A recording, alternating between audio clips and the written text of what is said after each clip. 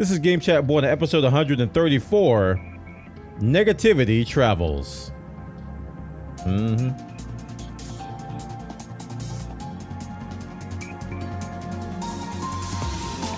found Game Chat with Bwana. Welcome to the show. Now here's your host, Bwana McCall, with all the gaming news of this week. By the way, that's me.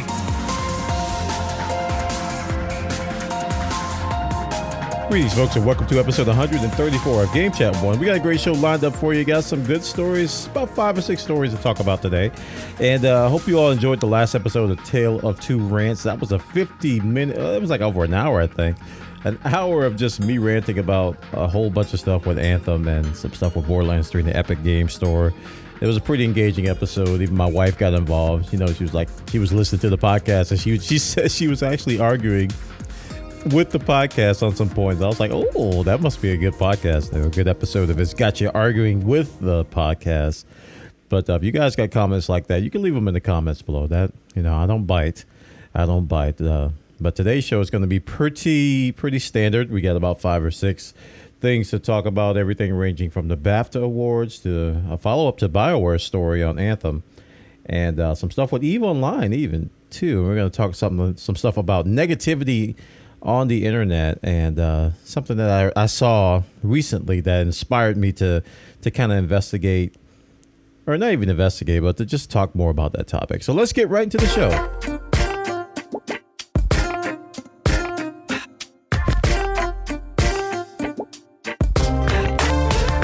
And for our first story, we're going to talk about BioWare and the whole Anthem fiasco that we talked about last week with the article from Kotaku. This is a follow-up that was posted from Jason Schreier over on Kotaku.com.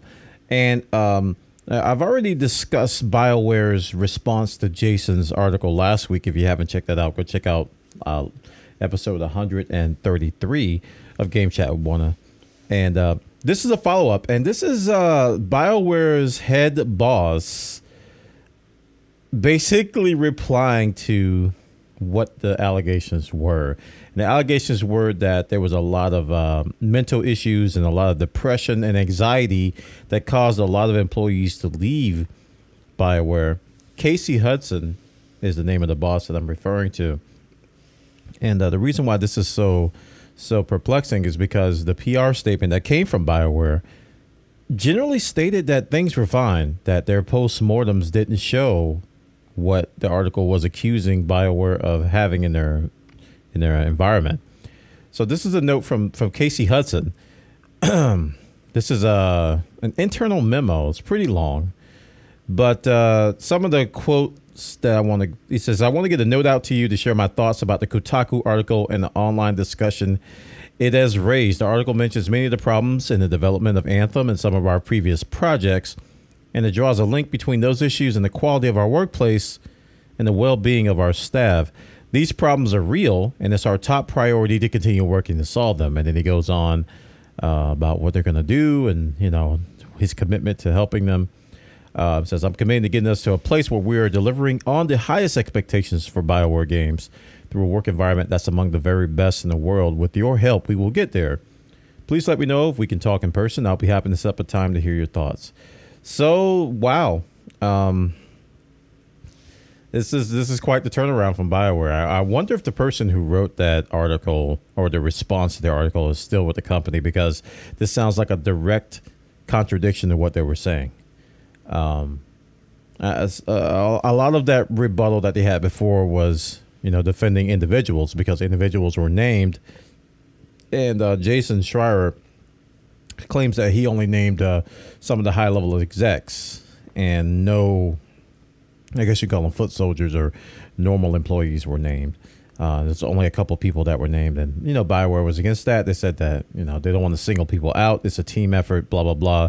But then they go to say that, that I think in the beginning of their response, that the postmortems of our project showed that none of this was a concern. You know, it wasn't even a big deal. So I guess that may have brought up the problem too. And it just goes to highlight how quickly things can change once the public's eye is brought to some internal issues. because I think it may have been an environment that it was, I've been in some of these environments where it's a harsh environment, but it's taboo to bring it up.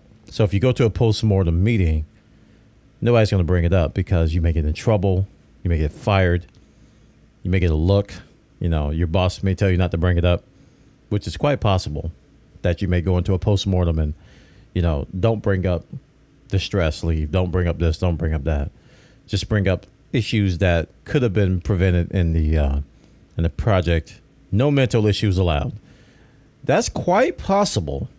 Although I don't agree with it. It's probably one of those things they could have done. However, some companies do like to separate project-based issues with HR issues because stress environment, stress-based leave and mental health issues can most times be taken up in HR postmortems or one-on-ones with HR personnel.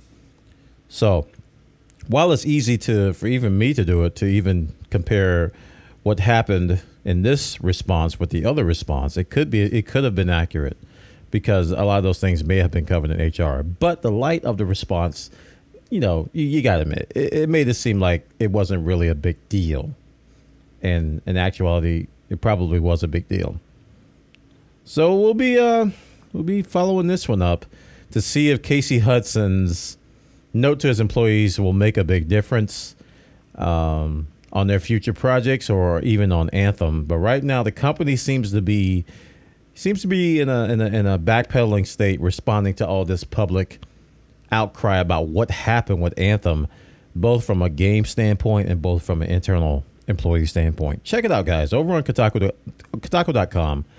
Jason posts this follow-up article. BioWare boss addresses studio issues, vows to continue working to solve them. And for our next story, we're going to talk about BAFTA, the BAFTA Game Award winners for 2019. If you don't know what this is the British Academy Game Awards 2019. A bunch of different categories. I'm just going to go down the list and name some of these, and then I'll give my thoughts. Artistic Achievement, Return of the Obra Dinn. Audio Achievement, God of War. Best Game, God of War. British Game, Forza Horizon 4. Debut Game, Yoku's Island Express. Evolving Game, Fortnite. Family Game, Nintendo Labo. Game Beyond Entertainment, My Child Lebensborn. Game Design goes to Return of the Obra Dinn. Game Innovation, Nintendo Labo. Mobile Game goes to Florence. Multiplayer goes to A Way Out. Music, God of War. Narrative, God of War. Original Property, Into the Breach. Performer, Jeremy Davis. And Mobile Game of the Year, voted for by the public, is Old School RuneScape. Now, there's a whole bunch of nominees with this, like Artistic Achievement. Had Detroit Becoming Human, Gris Development Team, God of War, Marvel Spider-Man, and Red Dead Redemption. So Artistic Achievement had a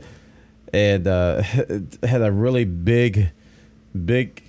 some big names in there, and the winner was Return of the Obra Dinn. Audio Achievement had Battlefield 5 in there as well. Detroit Becoming Human, Marvel Spider-Man, Red Dead Redemption, and Tetris Effect. But God of War won that. Best Game, this is like their Game of the Year, I guess. Assassin's Creed Odyssey, Astro Bot Rescue Mission, Celeste, God of War, Red Dead Redemption 2, and Return of the Obra Dinn. And the winner went to God of War. British Game was 1111, Memories Retold, Forza Horizon 4, which was the winner. Red Dead Redemption 2, The Room, Overcooked, 2 Point Hospital. And Forza Horizon took that. Debut Game, Beat Saber, Cultist Simulator, Donut County, Florence, Gris, and the winner was Yoku's Island Express. Evolving Game, Destiny 2, Elite Dangerous Beyond, Fortnite, Overwatch, Sea of Thieves, Tom Clancy's Rainbow Six Siege. So these are like evolving games that are constantly updated. Fortnite won that. Family Game, Lego Disney's Pixar The Incredibles, Overcooked 2, Pokemon Let's Go, Super Mario Party, Yoku's Island Express, and the winner was Nintendo Labo. That's just some of these. I'm not going to read through all of these.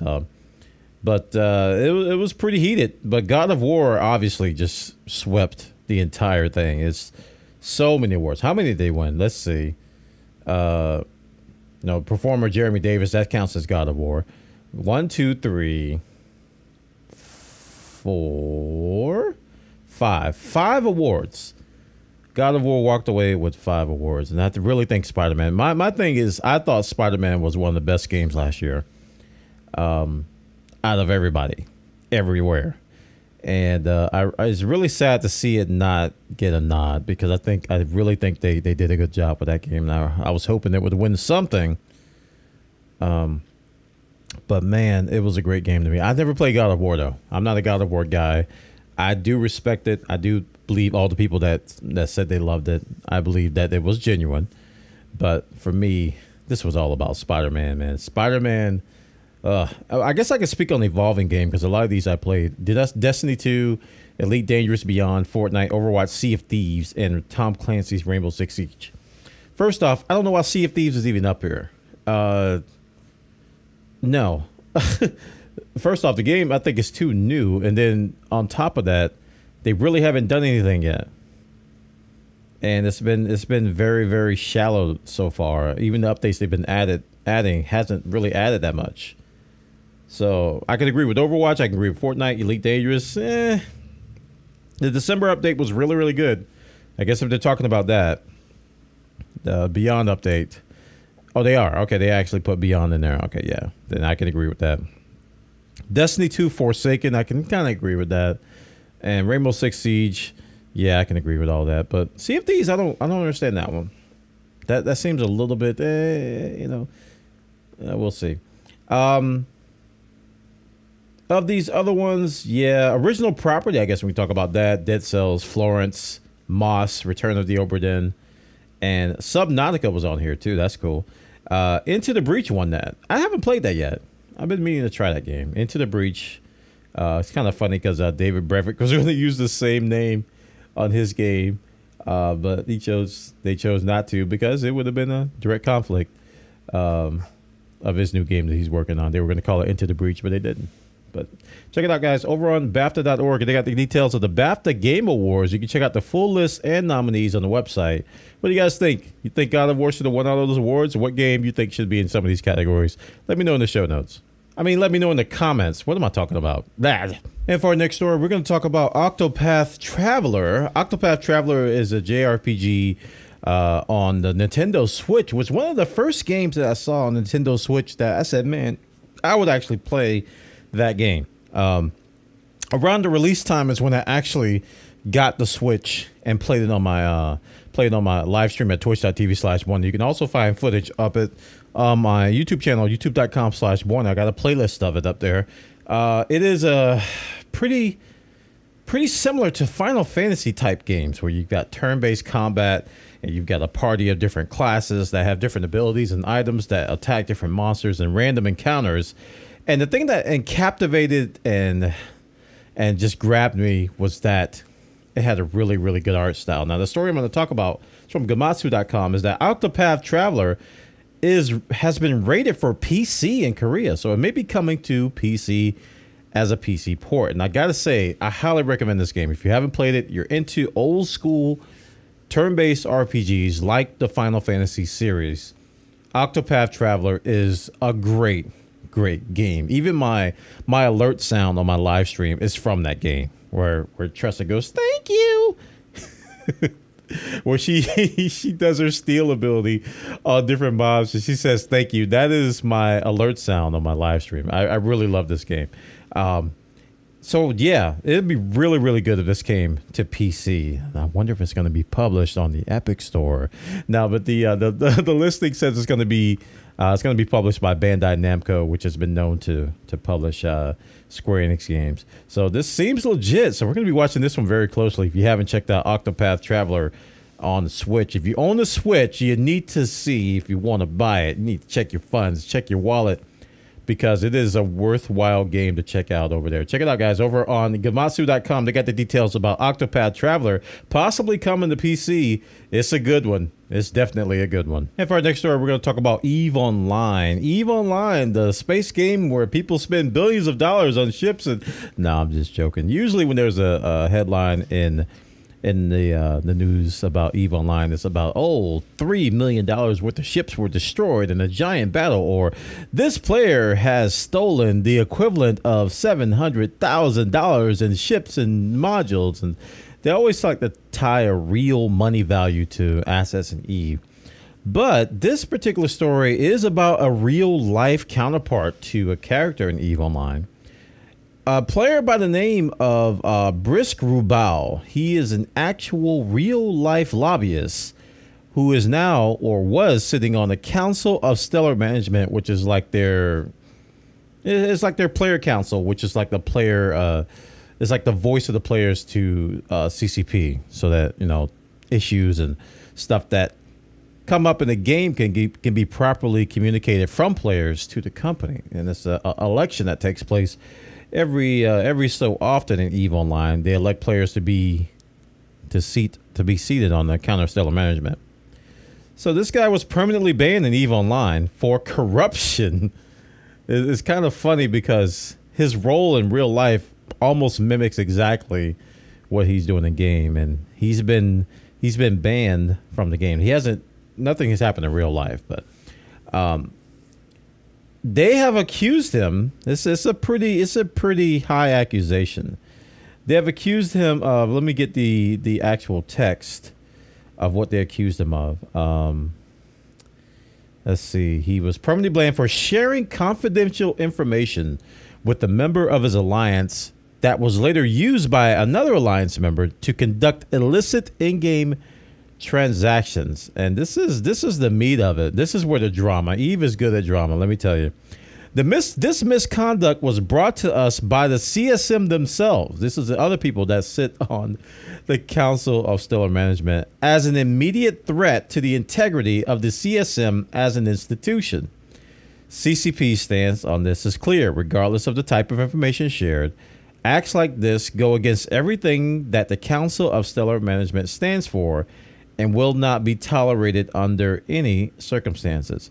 Now, Mr. I think his real name is Schumann, Brian Schuneman. He made a lengthy public statement denying any wrongdoing. This is an update on the PCGamer.com article. He says that CCP Games is not responding to his request for information about what specifically he was banned for, and asserts that he did not break any non-disclosure agreements or share confidential information. Here's his quote. He says, "As a licensed attorney for nearly a decade, I have never had a complaint filed against me. I have served in positions of public trust in the United States government and have never had a complaint filed against me. The claims that I would risk my reputation by providing proprietary or otherwise confidential information to members of my own alliance for personal gain are false. There is no reason why I would jeopardize all of that by violating my word, putting my reputation on the line, and risking all of this to provide a fellow player with an unfair advantage in the game. I will fight these false allegations, restore my reputation, and seek all avenues for recourse available to me for these reckless actions." Unquote. This sounds like a scandal. This is like soap opera, like level scandal stuff. Like it was a one-armed man. Somebody set me up, and EVE is such a cutthroat game inside the game that it's so often, and you've read stories, it so often bleeds into real life. Like, people can't separate the game from real life. It's like, that's, people call EVE a second job. It's like, spaceships is serious business. There's a lot of sayings and memes about it, but in all truth, man, people take this game way too seriously. It is a video game that people spend thousands of dollars a year on, number one. And then number two, it's just the lengths that people go to ruin somebody else's reputation, both in game and out of game. There have been a lot of public doxing that's been happening in this game, a lot of threats, real life stuff over the past few years that CCP has been trying to get under control. But this right here, I mean, this could affect this guy's real life, his real life profession, if it turns out to be, accurate. My first impression and my first reaction to this is that this guy's been set up. it's really easy to falsify information and just come up with logs and just falsify logs and stuff and put people in certain situations, or even compromise the guy's account and do stuff. You know, there's so many things that could have happened here. I don't know why I'm siding with this guy. I don't even know him. I don't, you know, there's no reason to trust him, but my first gut reaction is that, man, I don't really think he did it. It's just, I mean, his response makes sense. He's like, why would I do that? There's no reason to do that, but you know, that hasn't stopped people in the past. So that's not an excuse that can hold water in all cases. You know, some people do stupid stuff for stupid reasons and have no reason to do them, but they do them anyway. So check this story out, man. This guy, Brian, or Briscrewball, EVE Online, a public servant, if you will, has been banned from EVE Online permanently, and all of his assets, I didn't even tell you about that. They're going to, let's see. I think they have it. It says all of his stuff, because he's got 2 other people that are going to be banned too. Here it is. Effective immediately, he was removed from his role and permanently banned from the game. 2 other players named Dark Shines and Pandora Lika also receive year-long bans, and all the ISK, which is the in-game currency, and goods associated with the schemes, which sounds a lot like EVE Online version of insider trading, has been confiscated. So they took all of his money and ships, along with these other 2 guys or gals. Interesting. You can't make this stuff up, man. When they talk about emergent gameplay, I didn't know it would really do this. This is some serious emergence right here. Check it out, guys.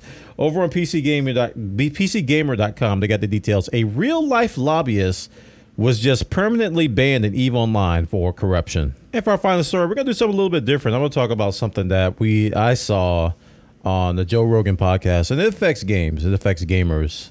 This is how it came on my radar, because it was quoted by Ninja. He said Kevin Hart was speaking to his soul, and I was like, oh, I got to see this. Essentially what happened, and I said essentially, and I'm probably going to say, what's the other word? You know, see, you know. Kevin Hart was on the Joe Rogan podcast, and the topic of negativity came up, and Kevin Hart says that negativity these days is popular, and Joe Rogan and him were going back and forth about why that is. And Kevin says something very, very true. He said being negative is cool these days. It is the popular opinion to be negative, to be the negative opinion, and we see it in games all the time. If you follow any subreddit, if you follow any game community, it is very popular. The negative viewpoint is always going to be the more popular viewpoint. Reasonable arguments and stuff like that, you know, sometimes rise to the top, but the negative opinion gets the views, gets the popularity. You see it on YouTube videos, you see it on game reviews, angry rants and stuff like that. People who are negative get the attention because that's what people want to see. And that's the words that, those are his exact words. He said, that's what people want to see. They want to see the negative. Nobody wants to see the positive. And I've been noticing this for a long time. I first noticed it and called it out. I don't know if I called it out on the podcast. I'm going to go hipster on you guys a little bit. I called it out on the podcast when the term white knight first was like introduced. And I was like, what in the deuce is white knight? And it's like, this guy's white knighting. He's white knight. No, basically, what it means is that this person comes into a negative discussion and defends who's ever been attacked or someone who's been attacked. He's white knighting. And this is how it started. This is how it came out. If you came into a negative situation where everybody's being negative and you come in and be positive, oh, this guy's white knighting. It's since evolved to something different now, where white knighting is now being equated with fanboying, where you blindly defend things. Now, that definition of white knighting has evolved since then. But when it first hit, it was when you just came in and said, nah, man, nobody's doing anything wrong. Oh, you're just white knighting. And it's just like, well, what am I? This is the truth. What am I supposed to say? And people, you were intentionally put down for being positive. And people even joke about it these days. You're like, somebody's ranting about something and complaining about something. You come in with a reasonable, like, hey, man, that's not true. This is that. There's no reason to be upset. Like, why are you coming into we're trying to have a perfectly reasonable negative discussion. You're coming in with all that positivity. People even joke like that now. And it's a plague. It really is a plague.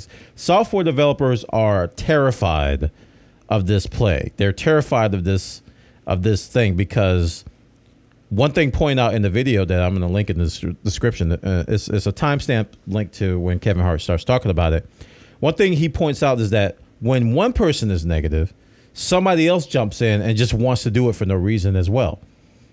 Yeah, man, I hate that too. I hate that. They were talking. He gave the example of someone talking about liking a movie. I like Titanic, and then you say, yeah, I like Titanic too, and somebody just busts in, boom, I hate Titanic.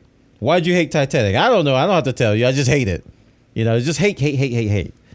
And then somebody else comes along, like, I hate it too. And then I hate it. It's like all these people come in and say they hate it. Now, it's one thing to actually not like the movie. But as well as I do that a majority of these cases, people they barely know what you're even talking about. They just want to jump on the hate train. And I even saw this I was reading the Epic Games thread, and it was about some guy came forth and debunked the idea that the Epic Game Store was spyware, which anybody with half a brain already knew. And the one guy put in the comments, he said, at this point, I'm just having a good time hating Epic. I was just like, well, there you go. And I really believe he was being honest. He's just like, I just like hating Epic. How can you like hating something unless you just have evil in your heart? I don't understand that. And the internet, and this is where the discussion on Kevin Hart and on the Joe Rogan show kind of alluded to. It's like the internet and anonymity, people are just purposefully being negative and hateful and not even trying to be positive. That's their first reaction, is to be negative. And it's become a complaint echo chamber. If you go to Twitter, if you go to Instagram, if you go to a forum, a subreddit, social media in general has become a complaining and hatred echo chamber. And it's really bad now. I mean, you could really, really see it in some cases where people there's no rational thought. It's just constant screaming and grinding of teeth. Of just, I hate this, I hate this too. They're just going back and forth, and they're feeding off of each other's negative energy, and it just grows and grows and grows. So you can't have a really rational thought. Like I was saying earlier, developers, they're terrified of this because these negative waves and these negative movements essentially can be a PR nightmare from nothing. Let's take the Epic Game Store as an example. I'm not going to rant about it, but the fact that people are calling it spyware is so laughable because of a seemingly bad, I think it's bad programmatic practice, how they did the Steam import friends list. It's bad. It was a bad programmatic practice. It was a hack pretty much, which, oh my gosh, in my years and my 10 to 20 years of software development, I've seen these types of hacks all over the place. All these little shortcuts and tricks that developers do. It's not spyware though. And they just kept throwing that spyware term out there to scare people. It was fear mongering. And yet and still, people are still propagated. And it was like the guy came forth and did a detailed explanation and a detailed analysis, which everybody knew was the case because the guy who brought up the original point had no clue. He even admitted he had no clue what he was talking about. He just had screenshots of various things that made no sense. And then it just started this hate wagon and this hate train. And I say it all the time. There's perfectly good reasons to disagree with companies and disagree with how they do stuff. But don't spread and propagate misinformation and lies based off of fear. That's where I have to draw the line. I can have a reasonable discussion about that stuff all day long with people. But as soon as that stuff starts happening, that's where logic and reason go out the window. And that's people's ammunition these days, is negativity. Negativity breeds a lot of defensive reactions, and then you get caught up in fear, and then you get caught in emotion. And the next thing you know, you are getting mad on the internet at 4 o'clock in the morning won't go to bed because you're trying to prove somebody is wrong over a video game. It's a big problem. Negativity in video games is a big problem. And there is a such thing as providing constructive criticism without being negative. And a lot of kids don't understand that. They're like, oh, you just want me to bend over, you just want me to take, everything. You just want me to just bow down to these people and just say, hey, you just do whatever you want. I'm like, no, you can have constructive feedback, and you can even actually be a little bit upset about something without being negative. It's just called manners and tact. Something you kind of have to learn these days. But I think a lot of this social media generation, they don't know how to do that. And it's a crucial skill. You got to learn how to express yourself without being mad. Because when you're angry, nobody wants to listen to an angry person, let alone an angry gamer. This is why gamers have a reputation now, especially with people outside of the entertainment industry, or outside of just the whole gaming market. They just think gamers are complaining, whining babies. That stereotype has been formed, rightfully so, because a lot of the minority out there, the vocal minority, that's exactly what they're doing. It's exactly what they're doing. It's a lot of crying and negativity and no constructive conversations that are rising to the top. The negativity rises to the top. And I know there's people out there that are passionate about gaming, like myself. You probably listen to this going, Bwana, I don't do that. I have conversations. I write lengthy posts. I give developers feedback. But like Kevin Hart just said, people want to see the negative. They thrive on the negative. They want to be negative, and they want to join along with the negative. And that herein is the biggest problem that we're seeing in gaming today. Nothing gets done because people are just negative. It's a very, very good podcast on a lot of different topics. If you haven't watched this Joe Rogan podcast, this is a heavy, big language warning. I have a family-friendly podcast, so if you're going to go over there and listen to this, be prepared to have your ears melted by a lot of the curse words and a lot of the language on the Joe Rogan. It's a very raw podcast, but it's got some topics that I think a lot of people should listen to. And it was really good, really, really good. Not just on negativity, but just on social media in general. There's a lot of good discussions in that podcast, and they're all so true. So true. So check it out, guys. Kevin Hart on negativity, and it applies to the gaming community of why we like to be negative so much and like to propagate negativity. I think it's something that needs to stop, and I hope we can all come together and realize that we need to stop doing that. And that concludes episode 134 of Game Chat Bwana. I want to thank you all for listening to the show. Please follow my stream at twitch.tv/Bwana. I stream almost every day over there. Play video games. We hang out. We've been playing a game called Marbles on stream lately, where we play this chat-based marbles game, and we race each other.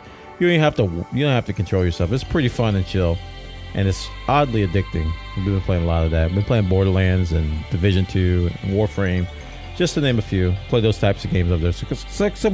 So come check us out. Also on YouTube, youtube.com/Bwana, where I post this, and I post Tech Talk with Bwana. I also post videos from technology and game topics, updates, reviews. You can see it all over there. Also, I have merchandise. Go to shop.spreadshirt.com/BwanaTV. We're still on Spreadshirt for now, but we may be moving if we can't get our international stuff worked out. So right now we're on Spreadshirt. That's where the merchandise is. And Instagram.com/Bwana, Twitter.com/Bwana. All my social media stuff is there as well. Next week is going to be a little bit up in the air. Sunday through Wednesday I will have off, so I will not be recording Tech Talk with Bwana and Game Chat with Bwana next week. That's my plan. I'm not going to be recording those. I'm going to take some well-deserved time off, like 2.5, 3 years of just no time off. I'm taking some time off finally, and I'm going to take a few days. It's going to take 3 or 4 days and just decompress. No podcast, no nothing. So the next show will be 2 weeks from now. So I hope you can come back and listen then. That concludes the show, episode 134 of Game Chat with Bwana. I hope you all have a great day, and I'll see you all next time. Bye-bye.